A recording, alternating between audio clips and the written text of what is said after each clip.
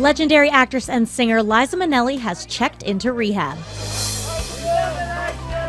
Her rep confirmed to ET that the 69-year-old is seeking help for substance abuse, telling us, quote, Liza Minnelli has valiantly battled substance abuse over the years, and whenever she has needed to seek treatment, she has done so.